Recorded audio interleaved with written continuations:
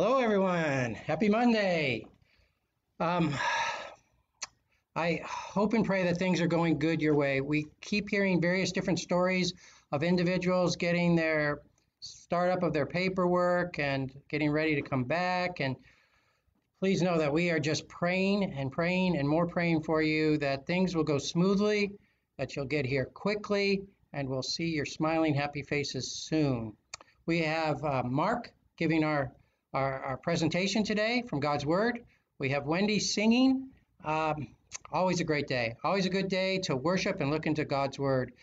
Let's pray. Precious Lord, we put the day before you. We thank you, Lord, for your continuous, uh, overwhelming presence of love and your strength and your encouragement. Please be with our seafarer friends near and far.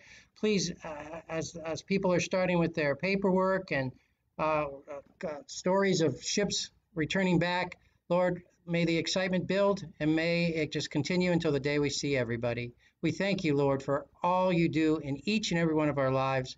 Lord, fill them with your presence, your hope, and your joy. In Jesus' precious name, amen. Wendy.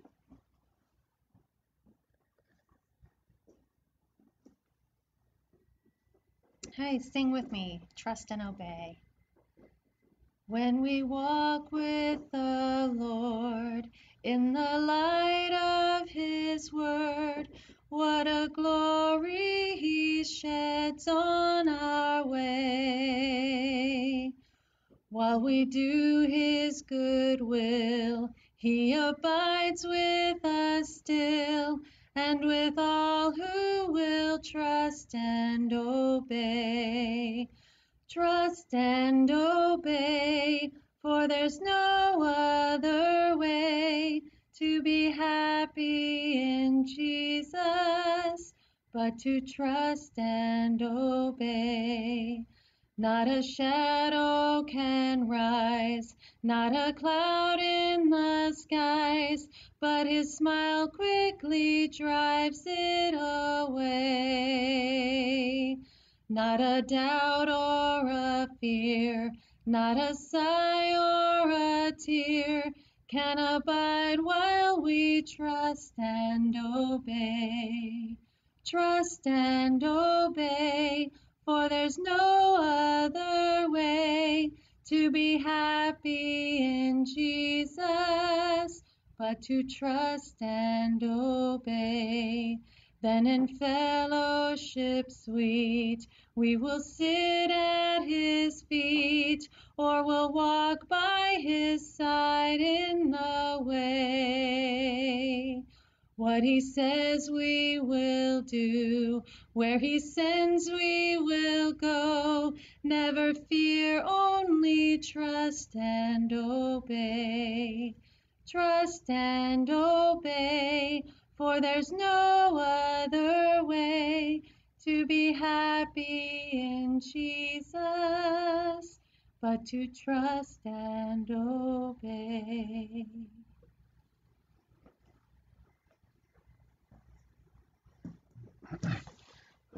Amen. I really wanted to sing along with you, Wendy. It's such a nice song. I really love that. That's such an appropriate song for where we're going today in God's Word. We've been camping out in the book of Exodus for a while, and the children of Israel have been camping out and around Mount Sinai. They're getting downloads, okay? So God's been giving His Word to them. We have the Mosaic covenant has already been given, and which is the 10 commandments, and now they're learning what does it mean in everyday life? How do we practice these things that God expects from us? And so as we've gone through, we've seen very practical things, and there's some supernatural things. And then today we're going to look at how God makes some promises to them that are very conditional promises. And before we jump into those conditional promises, does anybody know what the difference between the Mosaic covenant and the new covenant is? Well, let me just tell you. I don't hear anybody out there. No. But The difference is that the Mosaic covenant was based on performance, and the new covenant is based on grace. Not that we can't mess up, because obviously we can, but the new covenant is one where we will still have consequences for our sin, but God's grace just gets being renewed day after day after day. And in human nature, we want to prove ourselves, we want to earn our way. And God's like, guess what? I have already done this. I have already accomplished all that's needed for your salvation, for your redemption. Okay, justification, sanctification, all those big words, meaning that in God's eyes, we are made right when we trust in Jesus and what he's done. What an awesome thing. Listen to this verse from Ephesians chapter 1, verse 3. All praise to God, the Father of our Lord Jesus Christ, who has blessed us with every spiritual blessing in the heavenly realms because we are united with Christ. So how do we get united with Christ? Okay, that's a question I'm going to ask and we'll deal with in a few minutes. We're going to jump back over to Exodus chapter 23, and we're going to pick up in verse 20. And I'll tell you what, as Moses got to know more and more about who God was, remember Moses met God first in a burning bush. Moses was meeting with God. He received the 10 Commandments. Moses was somebody who was probably closer to God than any previous person. I would venture to say even closer than Abraham, Isaac, or Jacob, just because of the in-depth time that Moses would spend with God. Those other men certainly knew God in a personal way, but Moses, I don't know, if you look at what all the Bible has to say about Moses, it just seems like Moses was incredibly close to God, even though he wasn't perfect by any of the stretch of the imagination, and he was even disqualified from taking the people into the promised land. He still had an incredible relationship with God that, quote, showed on his face. And we'll get to that later, but at some point, Moses literally glowed. We haven't covered that yet, have we? Yeah. When Moses would be in God's presence, he would come back with what's called nimbus glory, where he would actually shine or reflect God's glory. And I'll tell you what, that doesn't, I don't know if that's happened to very many people. But let's turn again to Exodus chapter 23, verse 20. And I'm going to read down to verse 33. And it says this: See, I am sending an angel before you to protect you on your journey and lead you safely to the place I have prepared for you. Pay close attention to him and obey his instructions. Do not rebel against him, for he is my representative, and he will not forgive your rebellion. If you are careful to obey him, following all my instructions, then I will be an enemy to your enemies, and I will oppose those who oppose you. For my angel will go before you and bring you into the land of the Amorites, Hittites, Perizzites, Canaanites, Hivites, and Jebusites, so that you may live there, and I will destroy them completely. You must not worship the gods of those nations or serve them in any way or imitate their evil practices. Instead, you must utterly destroy them and smash their sacred pillars. You must serve only the Lord your God. If you do, I will bless you with food and water, and I will protect you from illness. There will be no miscarriages or infertility in your land, and I will give you long, full lives. I will send my terror ahead of you and create panic among all the people whose lands you invade. I will make all your enemies turn and run. I will send terror ahead of you to drive out the Hivites, Canaanites, and Hittites, but I will not drive them out in a single year, because the land would become desolate and the wild animals would multiply and threaten you.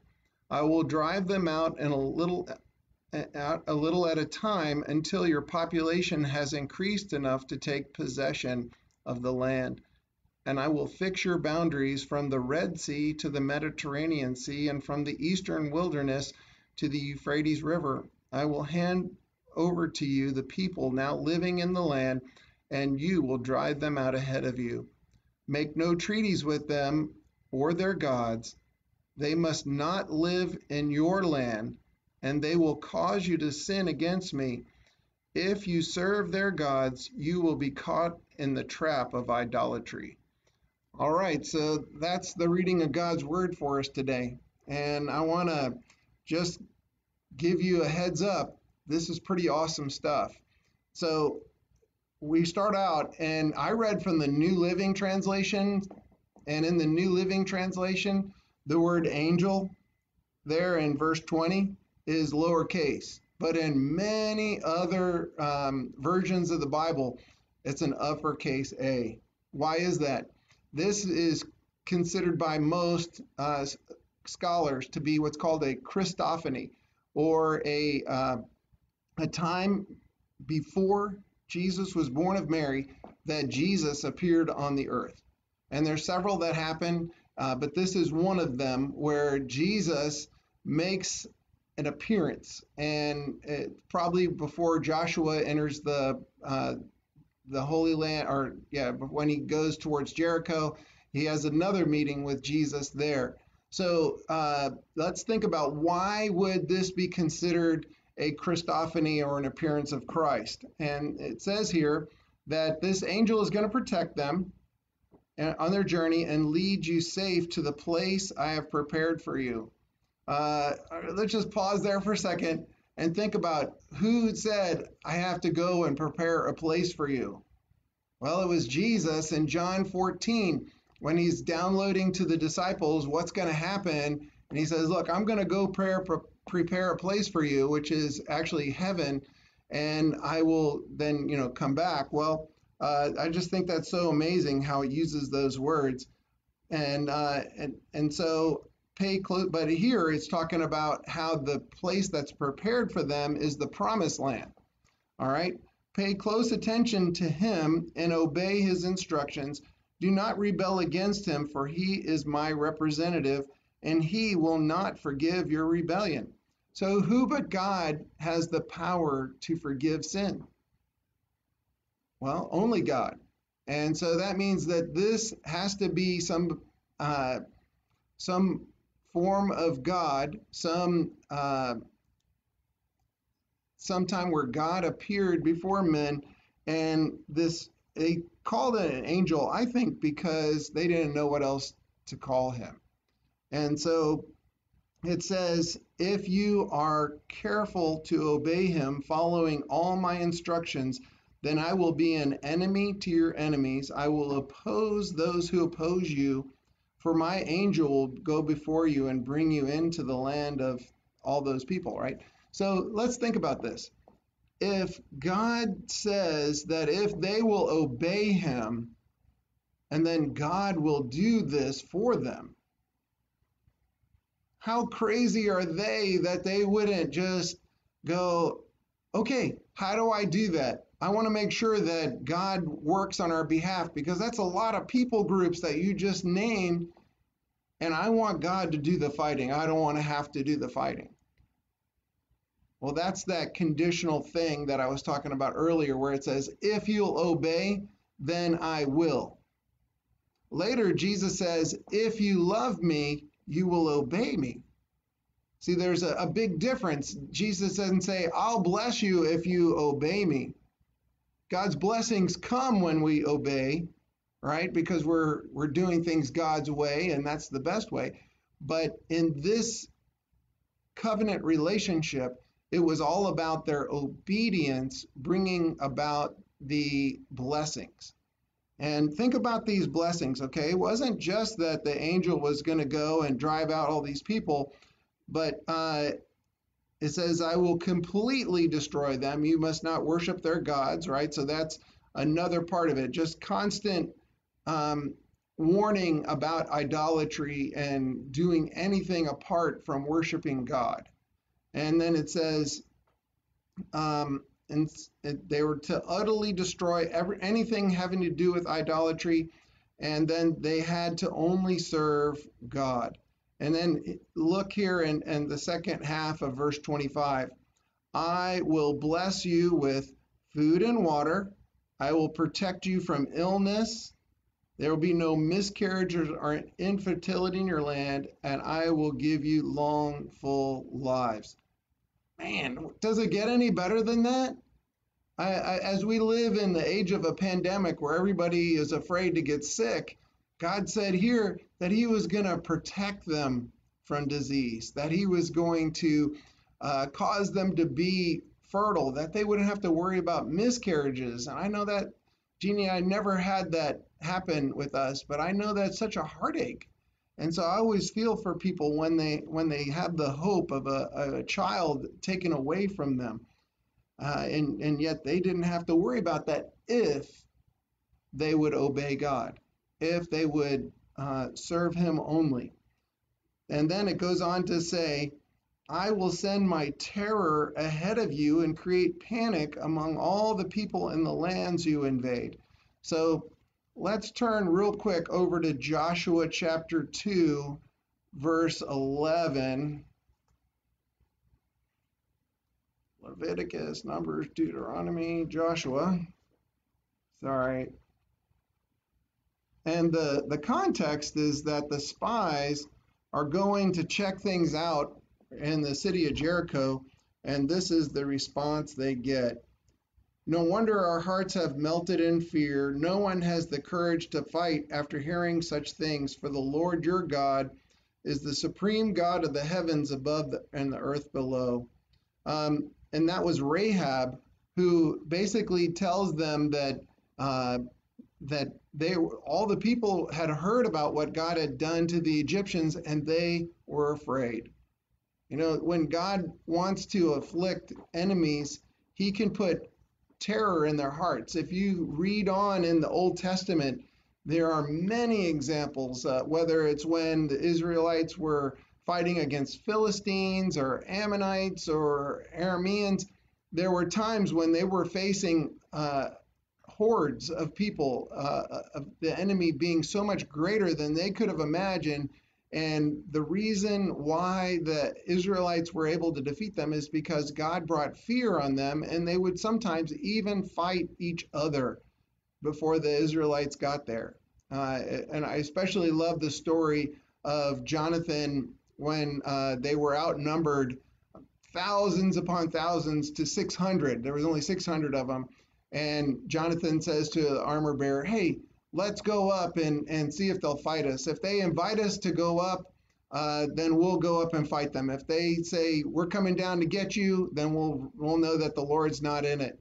And sure enough, as soon as they started the battle, the whole Philistine army started battling each other, and then it was a rout. 600 defeated thousands and thousands. And so anyway, if you want to read that, that's in 1 Samuel. It's a great story to read. But the fear of God came upon them. Also, it says here that God will make all your enemies turn and run. I will send terror. Now, if you look down at the footnotes, there's another thing that it refers to, and that's hornets. And hornets, I don't like bugs like that, especially because I'm allergic to them. But but that comes true in Joshua chapter 24. I think it's in verse 12. Yeah, so in Joshua 24:12, I sent terror or hornets ahead of you to drive out the two kings of the Amorites. And it was not your swords or bows that brought you victory. So that's when God brought all of this to pass, that God took care of it supernaturally by sending hornets. And then he says, I will not drive them out in a single year because the land would become desolate and the wild animals would multiply and threaten you. I will drive them out a little at a time until your population has increased enough to take possession of the land, and I will fix your boundaries from the Red Sea to the Mediterranean Sea. And then it basically, God is saying this. This is a big land that I'm giving you. I know you want it to all be where you could go and put borders around the whole thing and be done with the conquest. But it's going to take time, and you're going to have to trust me to keep working, even though it's taking longer than you expect. Sometimes in the Christian walk, in the Christian faith, we just want to be like Jesus right away, right? We want to have certain things out of our life. We want certain enemies to be subdued. And yet God doesn't do it right away. You know, it took Joshua 7 years to finish the conquest of the promised land, but even then, they didn't achieve the boundaries that God was giving them in this passage. It took until actually David and Solomon, until the country or the nation of Israel got anywhere close to those boundaries. And when Solomon was king, that was at the zenith or the height of their empire. So listen to what I'm saying. You may be struggling with things in your life that keep seeming to defeat you. God doesn't mean that God's not real. It doesn't mean that your faith isn't real. It just means that for whatever reason, right, God is allowing you to struggle a little longer. Trust Him. He knows you. He knows you inside and out. And He's not giving up on you. Ask Him to continue to hone your faith and to give you victory in the area. Maybe you've been depending on your own strength this whole time, and you need His strength to overcome it. Commit to Him daily. Seek His forgiveness when you mess up, and know that God is in control, that God is the one who will gain the glory, and that sometimes God is allowing us to be humbled so that we don't think, what's wrong with that person? Why are they still struggling there? And just write them off. God wants us to have compassion and love one for another. That's the thing that keeps getting brought back to my attention so often these days, is that we're to grow in our knowledge of the Lord. We're to grow spiritually, and we're to grow in our love one for another. And so God's keeping us at a point where we can do that. And so I hope that through all of this time of uncertainty, all of this time of so much fear, that you're understanding that God doesn't change, that God is in control, and that God loves us. And it's not dependent on our circumstances. It's not dependent on our bank account. It's not dependent on our health. God's love is forever, and God's love is for certain. And when we come to know that is when we reach a certain level of maturity, and God can then use us to help others.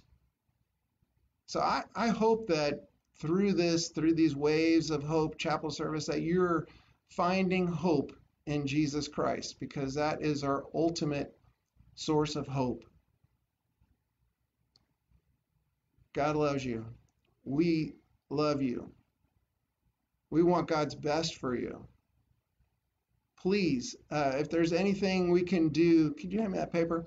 If there's anything we can do to pray for you, we want to do that. And we have quite a few people that we prayed for last Thursday in our prayer and share time. And we will lift you up before God Almighty and ask for Him to work on your behalf.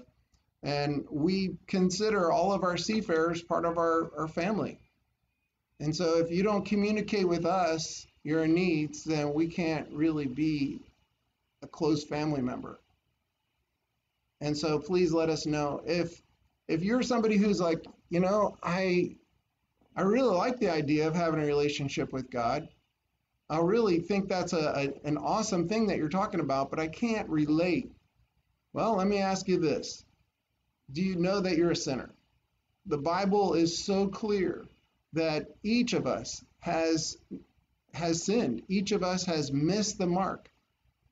And that's why God had to make a way through sending his son Jesus to live a perfect life, to die uh, a terrible death on a cross that would pay the sacrifice for your sin and my sin.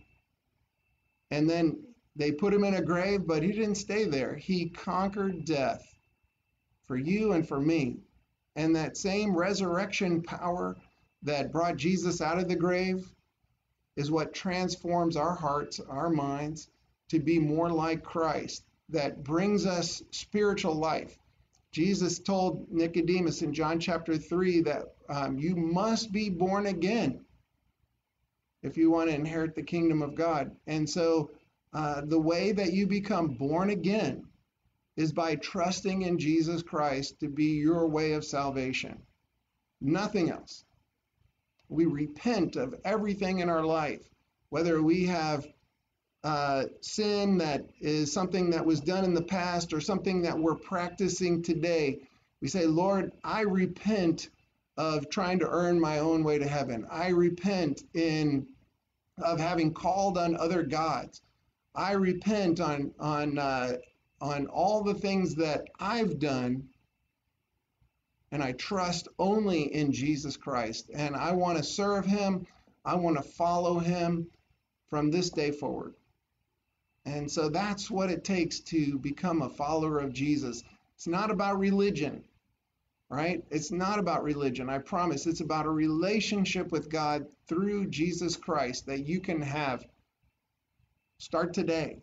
Begin reading his word. We've been going through his word, but if you're a new follower and you just want to fall in love with Jesus, read the book of John. And before you start reading, say, God, I want to understand what I'm reading. Can you help me to understand and apply it? And that is a prayer that God will answer. Please let us know how you're doing spiritually, physically, emotionally, and we will be happy to pray for you and your family. God bless you, and we'll see you tomorrow. And Steve will be bringing the message tomorrow. God bless.